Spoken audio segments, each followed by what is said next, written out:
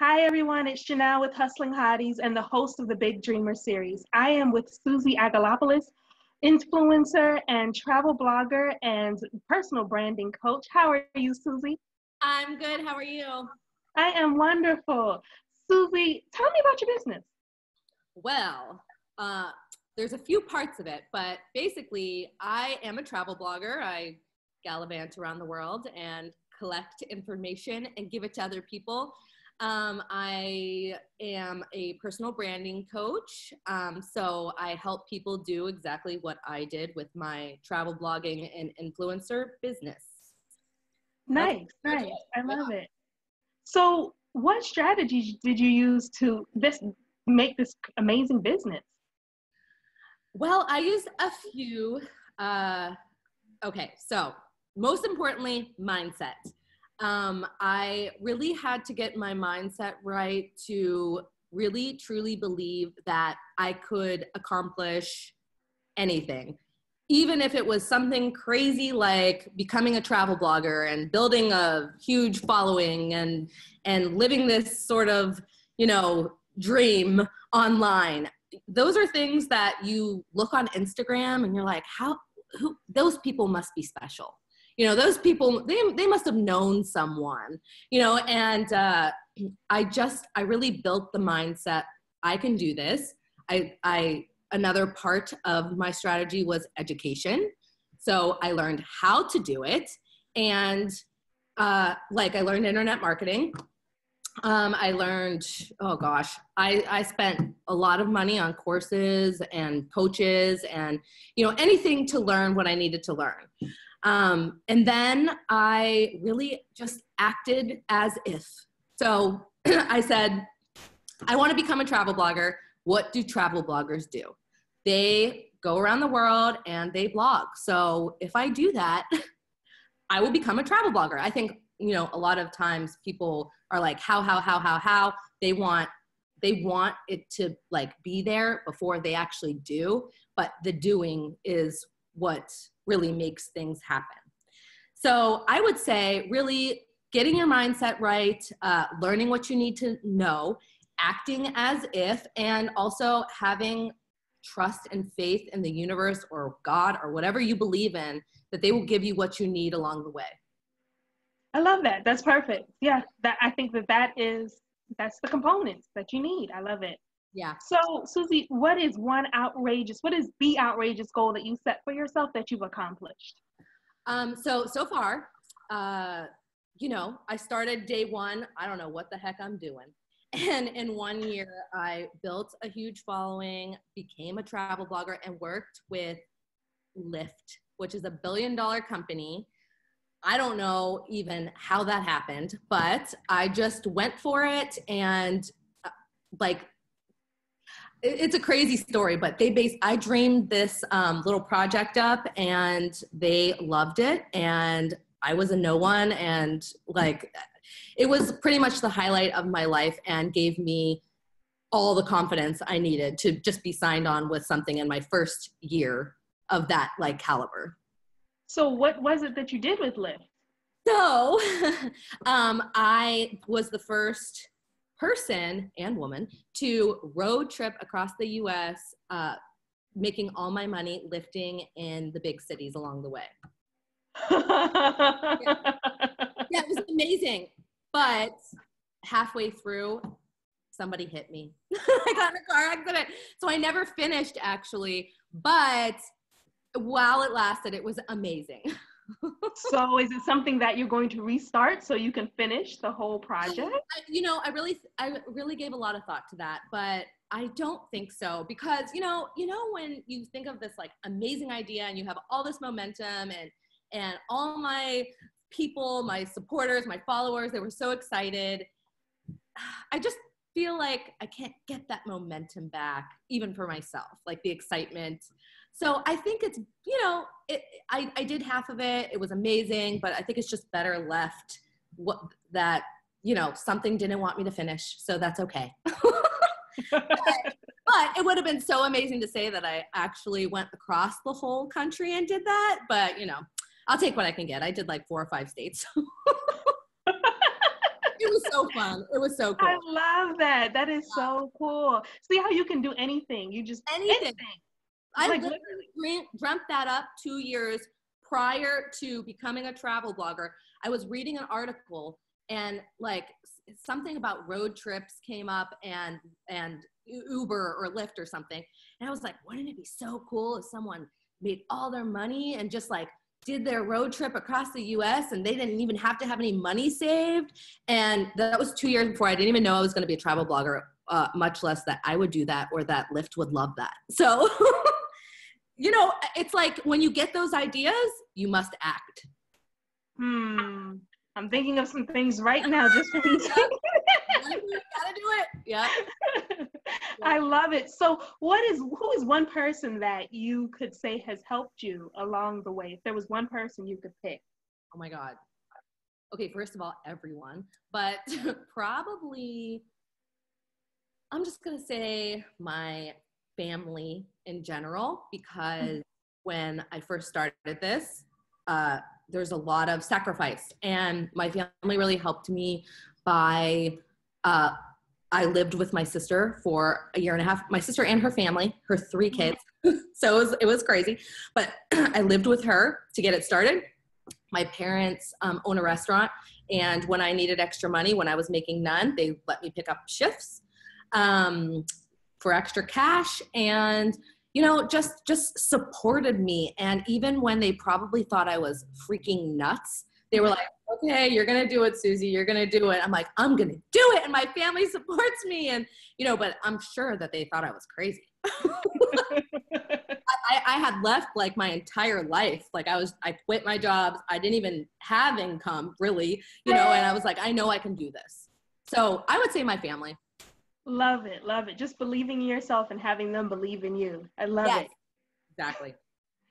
So if you could tell your 15-year-old self anything, what would it be? I like this one because I think around 15 was when I started to lose who I really was. And, you know, if I could go back, I was always a little different. I always liked things that other kids didn't. I mean, they weren't interested in. I was an entrepreneur since birth. My mom was the first one she always liked to go to the flea markets on the weekends and the summers, and she would give me a percentage if I came with her and helped, you know, sell things. And I would just like ditch my life, ditch my friends, and take off. And I'd be like, sorry guys, I didn't make that money. So I don't even know what I was spending it on. Really, that was probably when I was like 12 or something. So anyways, I always had this side to me that was just a little different, that wanted to do bigger things and just go big, like with everything I did always in my life. And if I could go back where, you know, society and other factors kind of like, you know, told me, no, you must do this in order to be successful and loved and whatever, I would go back and just tell her, you can do whatever the hell you want to do. Don't listen to adults. Don't listen to authority type, you know, any kind of like authority. When you're a child, you think in order to succeed, you must do what they say, or you're a kid, you have to be wrong. Like, how could you be right? You know, and so I would just tell her, like, do whatever you want. Your dreams are meant for you. So whatever's in that little brain of yours, go in that direction, not in a direction that doesn't interest you or bores you, or, you know, or don't worry about the money factor, because when you're doing what you love, and you believe that you can make money, you will make money. Yeah, I love that. Yeah, definitely. Yeah. So what is your next big goal that you want to accomplish? Okay, so I take goals in like shorter term, and honestly, the next goal I want is to go to Tony Robbins next month. And as we all know, Tony Robbins is really expensive, so I am like literally, you know, feet to the pavement, like I need to make that money and be there. So seriously, that is my goal. Like as of right now, my goal is Tony Robbins next month. I love it. I love it, love it, love it. Yes, I get it. Yep. So what is your favorite quote? My favorite quote of all times is very simple. It's, hold on, I wrote it down because I don't want to say it wrong. Dreams show up when you do. And it's my favorite quote because the only thing in your way from your dreams is this gap, and the gap is your excuses. The gap is your fear. The gap is your self-limiting beliefs, all these different things. And if you show up and confront those, or sit down and have a nice talk with them, or do whatever you need to do with these fears, your dreams show up real fast. Yeah, it's true. It's really true. Show I love it. Show up for yourself. Yeah. And if you don't, nobody else is going to. So Nobody. Yep. yeah, yeah. What is your must-read book? Your life-changing book? Everybody has a life-changing book, in my opinion. I think so too. I think mine is, do you know Jen Sincero? Uh-huh. Okay. I think mine is You Are a Badass at Making Money. Is that what it's called? Uh-huh. Yeah, it really was the first time I realized that money isn't some separate entity that is scary and bad. Money is just a resource to be our best self. And when I got that connection, all my kind of like limiting beliefs about money really shifted. I mean, I had to work on it for a good 6 months, but it was like, it was like the catalyst into, oh, money's not bad. Money's not dangerous. You know, it doesn't make me a bad person to have it, and I can do a lot of good with it. So I would say everyone must read that book. But I have another one too that I want to say. I don't know if you've read this, but it's Breaking the Habit of Being Yourself by Joe Dispenza.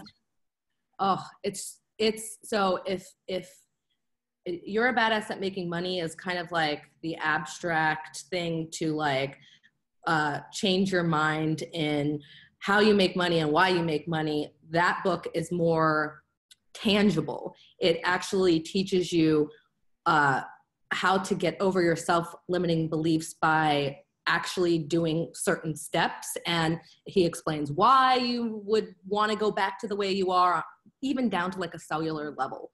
So I think the combination of here are all these like abstract things that you should do and why, and also like here are action steps to take is a good combination. So those are my two favorite. Okay, I'm going to be adding that to my list. I'm working through one right now. It should be done this week. I'll add that to next week's list. What's your, I'm curious. My favorite, my must-read book is The Celestine Prophecy. I don't know that. Really? No. What is It's my life-changing book. So I told you earlier that when we first were speaking that I went to Bali. So I had this life-changing trip. After Bali, I ended up in Thailand. Mm-hmm. And on the way to Thailand from Bali, I met this spiritual lady, and she said, I told her my life story, and she was like, you have to read The Celestine Prophecy. And I said, okay. You know, people tell you stuff all the time. Like, yeah, okay. So I got to my little place that I was staying. I was staying in a little condo, and I was just like, I just couldn't move. I was just like, stayed in that condo. I just went out to eat and came back in. And I was on Twitter, and it said, Jay-Z's top 10 books to read. And on that top 10 books to read was The Celestine Prophecy. And I was like, twice in like 3 days, I have to read this book. Yeah. So then they had the audio version on for free on YouTube. Wow. And yes. And I was just every day, 10 hours. It was 10 hours long. And I was in that house for 2 weeks reading The Celestine Prophecy, and my life was changed. I was like, it's amazing. So it's basically steps to spiritual steps. You become more awakened. The energy really does exist. And if you like do certain methods and up level your life, that you're able to see these energies, it's passing between two people. So it's just. Okay, I'm going to add that to my list because I am a big energy believer. Mind blowing. It's like, and then coincidences like that popping up on Twitter, and that's a coincidence. So that's one of the steps of the energy. Yeah, it's amazing. Yeah, it's like, hello, read me. Yeah.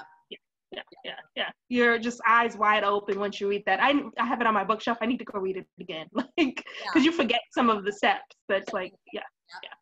Okay. So that's mine. Awesome. So my one more question is, what is one nugget that you would like to give to a future budding entrepreneur or somebody just not at your level yet? I think that uh, it's cliche, but to truly believe that you can do whatever it is that you want to do, if you truly believe it, you will do it. And I think that I know back when I had less confidence before, I made things happen, and I was like, I would keep going back and forth and back and forth. I can do it. No, I can't. I can do it. No, I can't. It was like a daily occurrence. I felt like seriously mentally challenged. And so what I would say is anything is possible. I am as regular as they come. The only difference is I have persistence, I have patience, and in my head, there's no other option than what my main goal, to get to my main goal. So if it's going to take 20 years, I'm cool with it. If it's going to happen in 2 years, I'm cool with it. I don't care. I'm going to get there. And if you believe with every ounce of your body, it will happen. And you don't need to know how. You don't need to, you just need to do and trust that the universe, God, whatever is out there will give you the resources and the opportunities along the way. I love it. I love it. Perfect. So, Suzie, how can we participate in your movement? What's your social? How can we get in contact with you? So I'm on, do you want me to tell you what I'm on or? Yeah, anything you want to tell us. How do we get in contact? Well, I'm on Instagram at Suzie Travel, Suzie Travel. I'm on Facebook. I do a lot of lives and give a lot of self-developmental inspiration there. And that's Suzie A Official. And you can find me at my website. It's SuzieAgelopoulos.com. Or you can go to my easier redirect, SuzieTravel.com. It'll take you right there. Yeah. Perfect. So on the bottom of the page, if you guys scroll down, there's going to be a link for Suzie has a gift for you guys. If you guys want to click that link and get in on what Suzie has going on, that would be fabulous. Suzie, thank you so much for talking to me today. Oh, thank you for having me. Yay. This was fabulous. Have a great one.